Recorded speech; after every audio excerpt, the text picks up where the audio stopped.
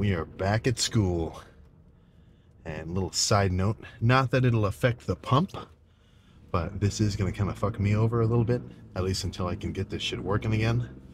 But guess who forgot to pay the water bill? Yikes. So I don't have any fucking water in my house. So before I even went to, after I got here, I kind of unloaded all my shit, my clothes, my stuff. I had to stop at Kroger and get 8 gallons. So that'll get turned off. That'll get turned on, hopefully, at least tomorrow or so. More than a day, no running water, that's going to be a little bit of a hassle.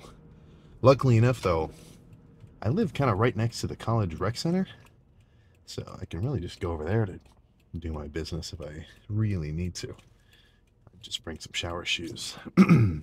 But planned for tonight's lift at a cool and dark 10:29 is back. So pull downs, rows, pullovers, and what else is there, I will say this, I haven't really been doing too many bent over barbell rows, and there is a reason for that. It's not like I don't want to do heavy rows, because whenever I do machine rows or cable rows, they're still, pretty heavy. But I've been chilling out on the bent over barbell rows because they're kind of I like the movement, but it's kind of a power draw. Real heavy bent over barbell rows, I'm really destroying my back. Lats are getting blown up, traps, mid kind of teres major looking, whatever in between muscles are going on in there. But it's also really sapping a lot of energy from my lower back, my erectors, my glutes, even my quads a little bit, my hamstrings. Calves are probably coming into play just a touch. All these muscle groups that are coming into play, which aren't the targeted muscle group, they're sort of taxing me energy-wise. So after 3 sets of, maybe lat pull-downs or something, even if the lat pull-down sets were really hard with assisted reps, even drop sets, after 3 sets of that, I'm definitely going to be huffing and puffing, but I'm not going to be exhausted. But after 3 sets of really heavy bent over barbell rows, there's a pretty significant amount of oxygen debt, which I've got to repay myself by, sitting there. You know what I'm saying? So that's sort of why I stay away from bent over barbell rows, at least for now. I'm sure they'll come back into the routine soon enough.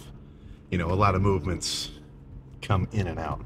I've gone through periods of time where I hated incline barbell. Not as a movement, but just for me at the time, it just never really felt very good. Same thing with, I've always liked incline Smith. But, sometimes movements feel good. You're in the zone on them. You can get a good squeeze, good pump, get a lot of good working sets with them. And then other times, they're just not your thing. So that's not a problem. But that is a situation which you've got to be able to understand. Okay, I don't love the feeling of this hammer curl. I think I'm going to switch to this preacher curl, right? Rather than, oh, this hammer curl doesn't feel good. Let's just stop working out. I think you know which situation is the one that I would lean towards as somebody who's trying to, train hard and grow muscle. But plan for the post-workout meal. I've got a 2-pound pre-marinated tri-tip that I saw when I was getting groceries, which I thought looked pretty good. So that's sitting at 127.5 degrees Fahrenheit I set the timer for 5 hours. If you ever sous vide a steak, you're usually good at about the hour mark. And then probably sear it just a touch. That'll be at least a protein source for the next few meals. Because, the thing is fucking... Actually, I don't think it's 2 pounds. I think it was 3. So 3 pounds, that's 300 grams of protein. That's not nothing. That is not nothing. For the most part, I kind of aim for around 50 per meal. That usually balances out to eating 5 times a day. Which I don't really get too specific with my meal timings. like, it's not like every time I eat, it's 200 grams of carbs, 50 grams of protein, 25 grams of fat. You know, I'm not really that specific about it. I never really have been. All I really try to do is make sure I do eat kind of an even distribution of calories throughout the day, and then make sure I'm right where I want to be with the macro goals.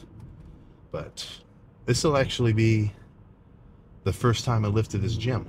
I've been in here before just to kind of check it out, but this will be the first lift. There's some pretty OG back machines here. I guess we'll get into them, but you don't need much. You do not need much. Honestly, I wouldn't be too upset doing a back day that like was just straight up pull-ups. You know, of course I'm not really going to do that just for fun. Yeah, more of a machine kind of guy. I can get a much better squeeze on a lat pull down than I can with just a straight up pull up.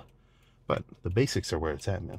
You know, there's a reason why total nutcase power lifter strongmen, I can't just name drop any, but you know the kind of dudes I'm talking about. John Meadows style, or John Meadows like type, that sort of guy. There's a reason why they love pull-ups and bench and compound movements and, you know, everything else, the basics. It's because they fucking work. You know, I think there's a, I want to phrase this right. There's almost a perversion, almost like I want to one up the guy next to me in terms of my, you know, exercise selection. Oh, you're doing a set of dumbbell curls? Are you squeezing at the top while supinating? Oh, how many seconds was your eccentric? Oh, you're not even counting? Ooh. I mean, I'm sure that situation has happened. Maybe not like, it's obviously not like that all the time. But what I'm trying to say is getting really detailed and trying to be really specific. Like, I want to target my brachioradialis. So I'm going to do some Scooby-Doo curls. Come on. And I'm not trying to say that there's no point in getting specific with movements like that. But usually when I see people like that, they're kind of ahead of the game. You know, what's going to affect the beginner more, right? Learning, I was trying to think of a different sort of situation to kind of contrast lifting, but what's going to benefit the beginner more? Teaching him like how to target his fucking his brachialis on his bicep with a really special kind of curl, or, you know, having him just get good at going hard, obviously with reasonable form. But the dude who is getting pushed, like, dude, come on, you got like 5 more, dude, really push it, right? The guy who learns intensity first will always beat the guy who learned very niche specifics first. That may not be a cut and dry rule, but you get what I'm kind of trying to get at. So let's just go park. Considering the time, and it's a Sunday before the first day of school, I really think it's going to be empty in there. Sometimes I hope it's empty. And I guess one more little chat, one more little topic before the lift actually starts. Sometimes I like a full gym, sometimes I like a dead gym. I can't exactly tell you the reasons why, but, you know, sometimes it's cool to be in your own head. Just sit there totally in the zone. You're in your own world. There's nothing else around you to distract you, right? You're just killing it. But then it's cool when there's dudes around you too, because you can kind of feed off their energy. If I see a guy really pushing himself hard, I mean, in kind of just a meathead guy kind of way, I want to one-up him. If somebody's pushing himself hard next to me, I want to show him I can do that too, you know? And I don't think that's a bad thing. I think if you maybe take that comparison too far, you might be asking for trouble. You got to remember, comparison is the thief of joy in life. But right, there's a competitive nature to this shit. You know, even though obviously it's you versus you want to be better than you were yesterday. It is cool when you know that you're running with the pack and you're not just sort of on the trailing end, right? You're up there with the trailblazers. So, main takeaway, go hard. Let's just get started. I'm nice and spoiled. Jim is dead in here, so I'm a little bit surprised the weights are empty. You know, it does not surprise me at all. All these cardio machines are empty. Now, I'm not trying to name names. Let's just leave it at that. But I warmed up, did some pullovers, did some rows, just over on the cables, and then a couple of sets with half the stack, a little more, a little more, a little more. So now I'm ready to just throw the stack around. This stack isn't like, yeah, this isn't like an insanely heavy stack. I'd say a 300-pound lat pull down stack is pretty heavy. 250, that's like the stack of the Planet Fitness, even a little lighter. But either way, this will be the starting movement. Maybe a couple sets, maybe just one. We'll see how it feels.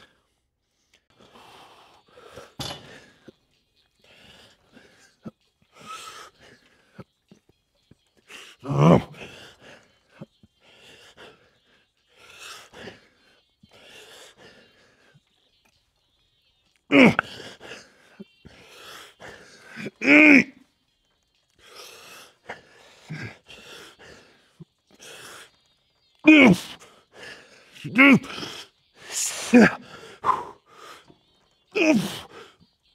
Okay. A few more. Let's put this down one notch. Whew. This one will be a drop set for sure.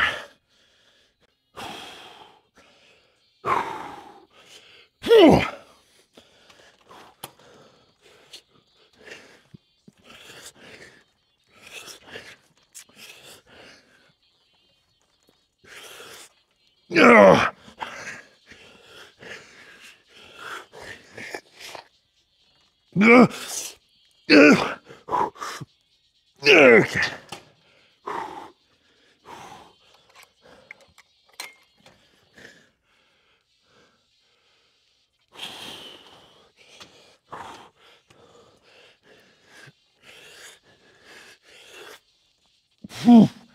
So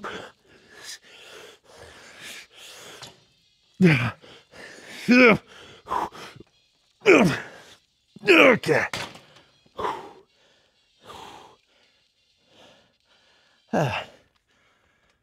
Maybe not the most aesthetically pleasing set to anybody who's like a die-hard, you know, perfect form, slow, controlled rep kind of guy.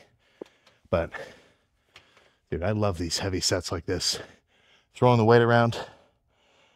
I mean, it literally pumps me up. Both mentally, and physically. One more.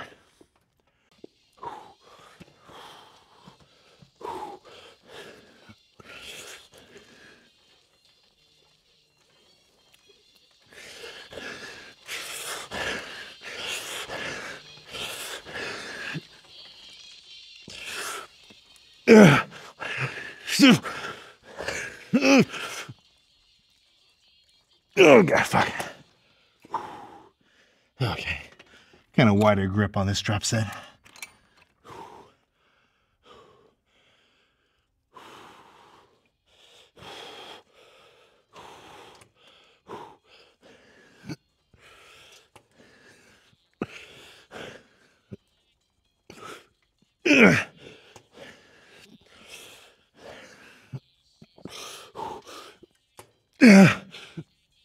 Okay. Okay.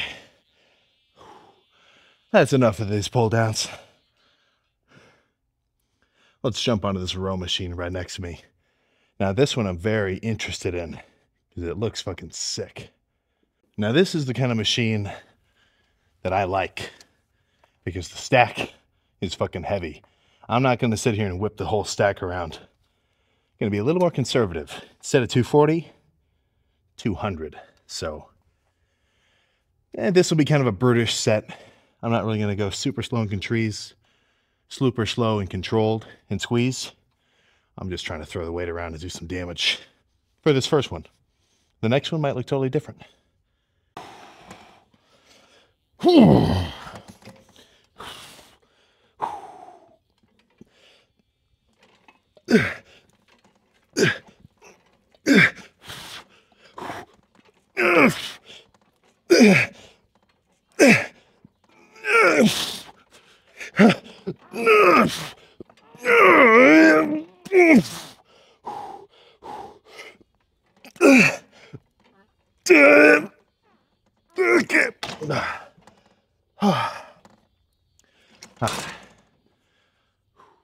Like controlled set for this next one.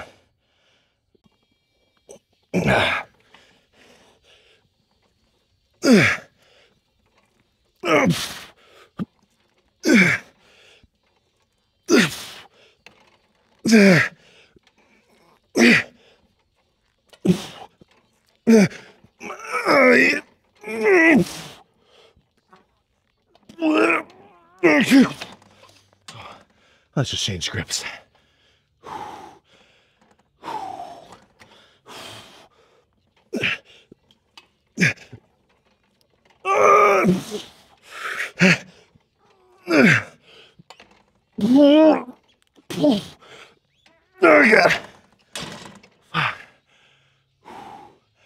Okay. That feels pretty sweet. But I'm ready to move on to... Not sure what yet. Let's take a look around and decide in a moment. I think some pullovers should do nicely. Yeah, how about, I don't know, 37 pounds? That sounds about right. I think, yeah, I'll do kind of an alternating style. So 5 reps on the right side, 5 on the left, 5 on the right, 5 on the left, back and forth until, well, until both my lats are totally cooked. So nothing too complicated.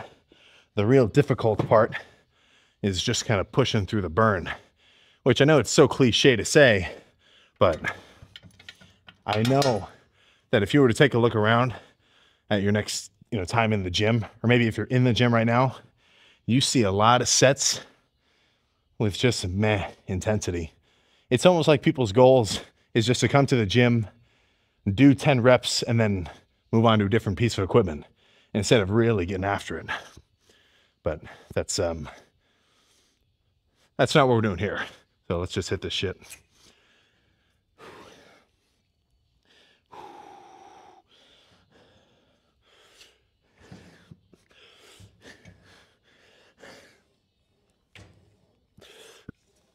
Okay.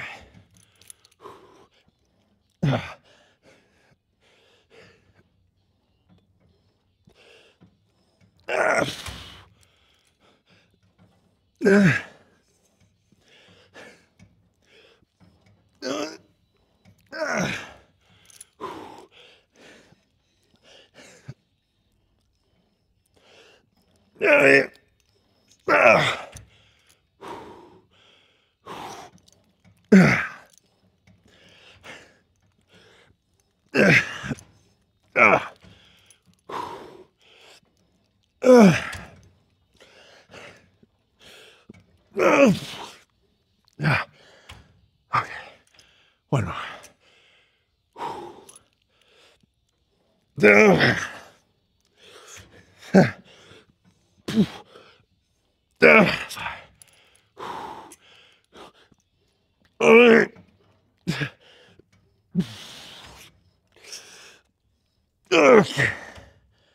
Oh, fuck.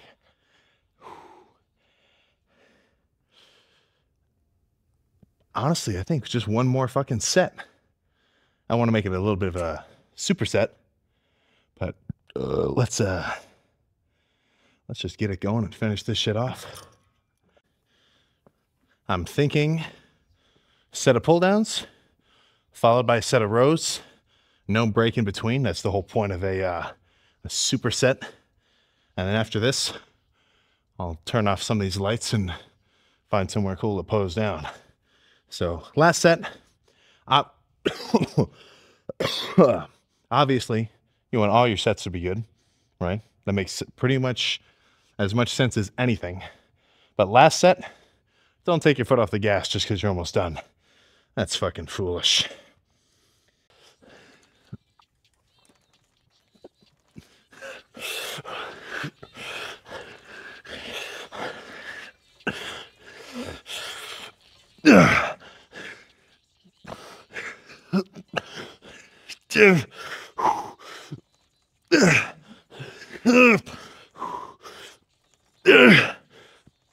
Okay.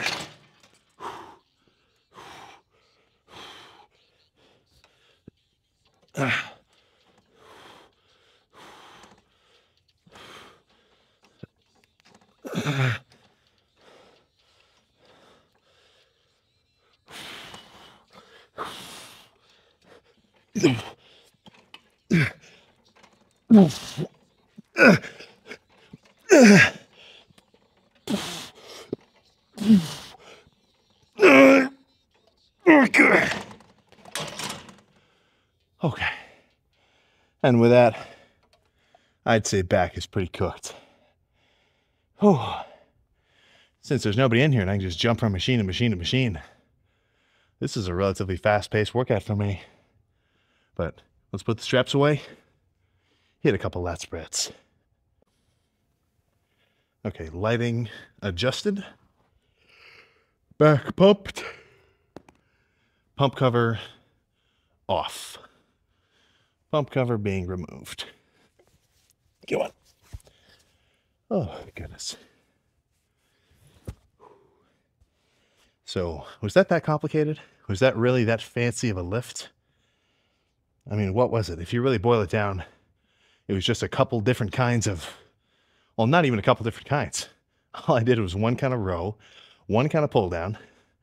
I did some pullovers too. And then I just kind of did a jumble of those. That's what I usually say back is. Whenever I roll up to the gym for back, I'm like, what are we going to do? Well, I don't know, some pull downs, some rows, some pullovers.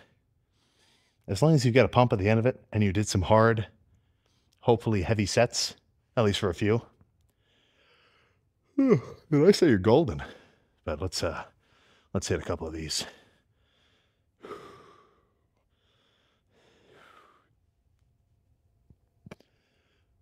Woo. I mean, you tell me. Is that a pair of pumped up lats or what?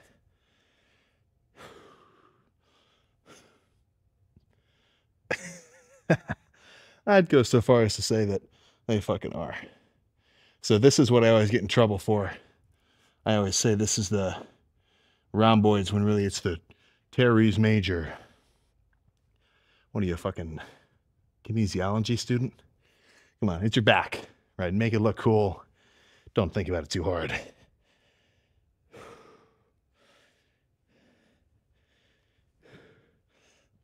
Ugh.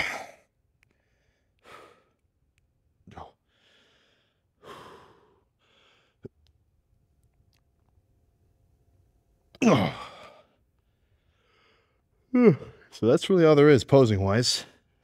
Back is pretty simple. Just lat spread and double bi from the front and the back.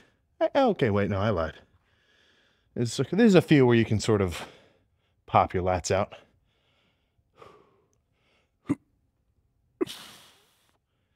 But other than that, nothing else to see.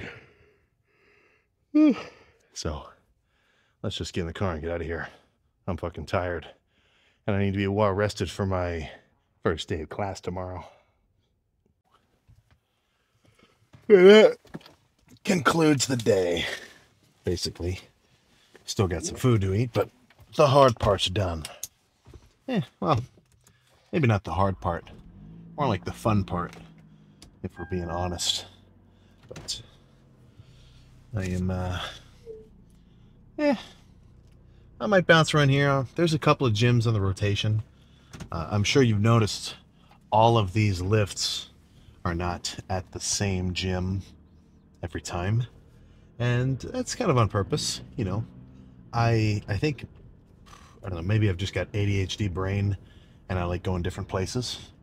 But I prefer to sort of think about it like, different gyms just have different vibes. They got different, well, different people, different machines. The environment's just pretty different. So if I've got the option to, go to kind of a totally dead gym like that, or, kind of a 24-hour gym a little bit further away, or the normal rec center, or maybe like an Anytime or like a Planet Fitness, then I kind of like bouncing around, you know?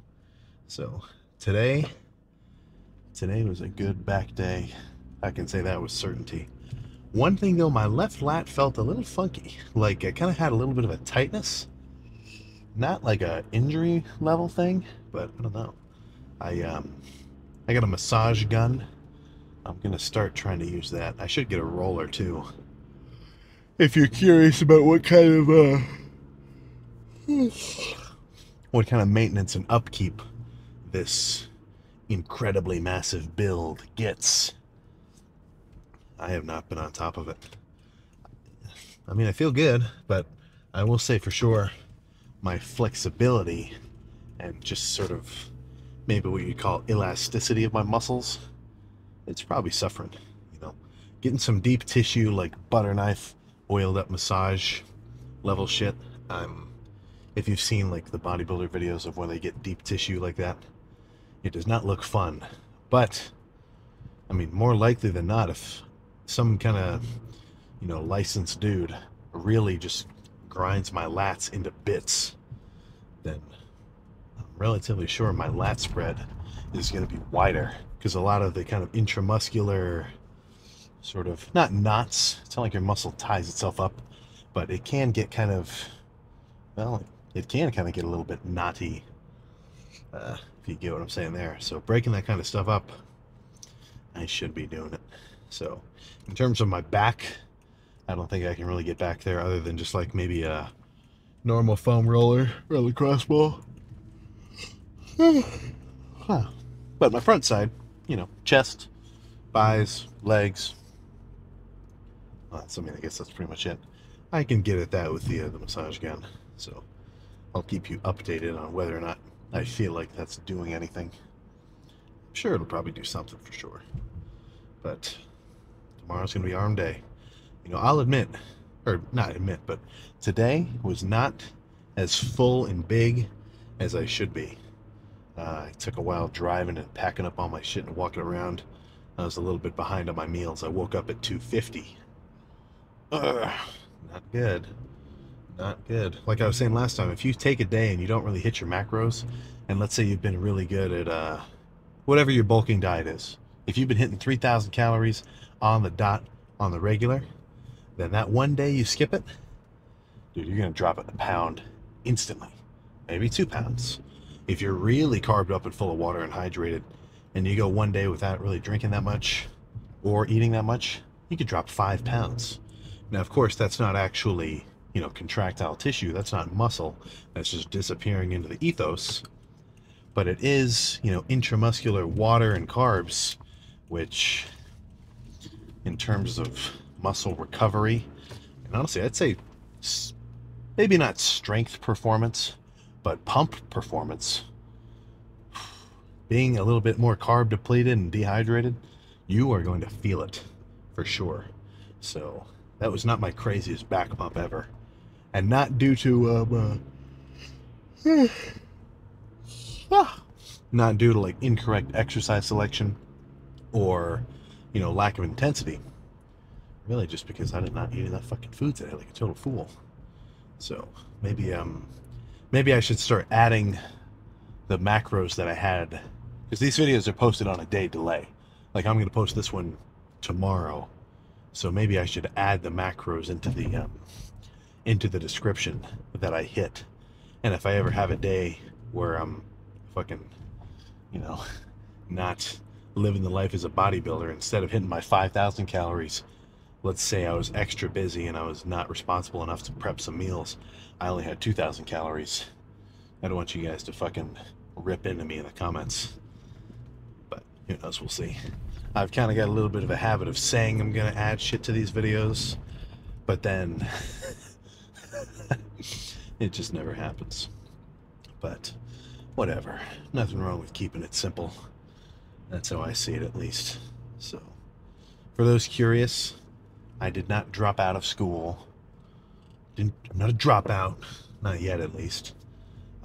My school just has a very late start to the spring semester, so I've got an extra long winter break. I haven't been in. I haven't had actual class since. Holy shit! I don't know. You probably couldn't see that deer just sitting there right in the left lane, not moving at all, just fucking dead-eyed. Goodness. But yeah, so I haven't been to class for like a month and a half. So good for me. You know, any I don't know about schools across the country, but any like OSU characters or Cincinnati dudes, you guys have been in school for like 2 weeks already. So I'm not particularly jealous of you. But don't worry, I didn't just sit around all break. I had a winter class that I had to take. So either way, either freaking way. If you're so if that's you, if you're a student of some kind, whatever you freaking do not let your academics prevent you from getting a solid lift in. And that does not mean don't study and don't do your homework and fucking, you know, get shitty grades.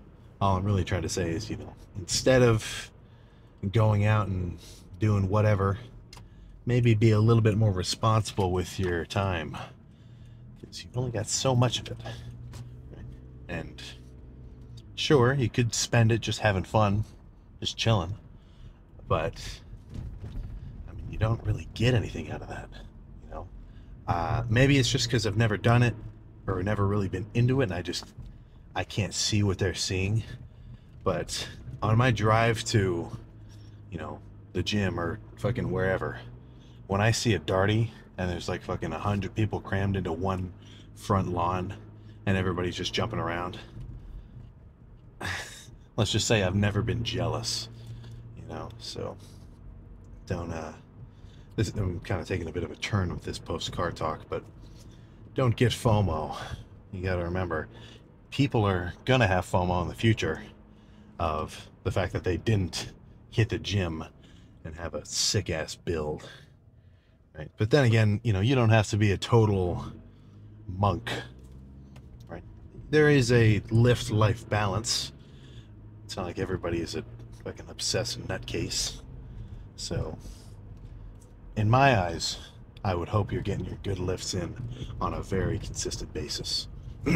But then again, that's just because I want to live in a world of freaks and, you know, dudes who are just fucking throwing a crap ton of weight around in the gym. So that's my end goal for the world. Sam Sulik for president. Initial phase, there's going to be some changes in terms of the activity level of the United States citizen population, and I could say that with certainty. So I think that's all I got. Man, I gotta totally get into like a different sort of mindset. I have been in a, well, not even mindset, but just schedule. I've been in a wake up at noon, do all my normal shit, because the class was asynchronous over this whole time, so I can do it whenever I want. So I need to do a whole reset of my sleep schedule. It's like I just came off of a red eye, even though I didn't even change time zones. I was just irresponsible. So plan is to probably, maybe get a pound, 3/4 pound of that steak down, plus, I don't know. I had ramen this morning. I don't know if I want to have ramen again. I've got some instant rice. Yeah, that'll be good. So I think last meal of the night, steak, some instant broccoli cheddar rice, the rest of this Snapple apple that I've been sipping on for the workout, all my vitamins, and then I should just pass out like a baby. Like a freaking baby. That's all I got, man. Do your cardio, lift hard, eat hard, sleep hard, stay hard. Not, I said be hard last time, if you've ever seen that clip. That was a total misquote of our main man, David Goggins. He does not. No. Stay hard. All right. I will freaking see you next time, fool.